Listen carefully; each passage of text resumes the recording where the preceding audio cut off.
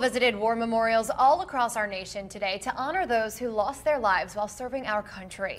But there's one U.S. conflict that remains without a national memorial, and Karina Bolster introduces us to the group hoping to change that. The Carillon War Memorial in Byrd Park is certainly one that catches your eye, and earlier this month, a group of veterans drew attention across the United States to raise awareness about a war memorial that doesn't exist yet. John Stragala is finally heading home to Georgia after riding cross-country this month with fellow veterans. More of a bonding time for us, healing time. But it was also a ride to raise awareness about a U.S. conflict that doesn't get a lot of recognition. We were the first major conflict that anybody has ever seen after Vietnam. He's talking about Desert Shield and Desert Storm, running from August 1990 until February 1991.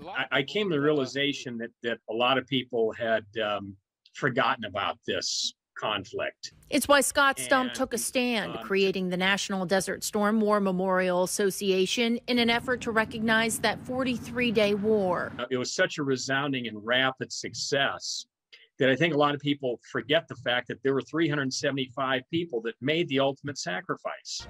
But the memories are still fresh for the nearly 700,000 who fought there. It's difficult on me personally. Being away, that was my first major deployment for any period of time.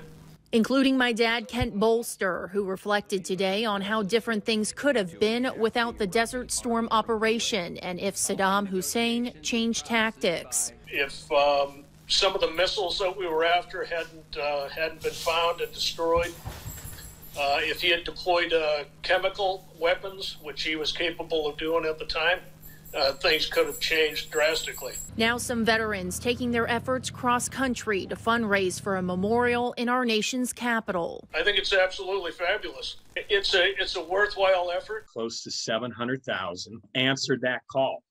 All of them willing to pay that price if it was asked of them. We expected the worst, but we got the best. On your side, Karina Bolster, NBC 12 News.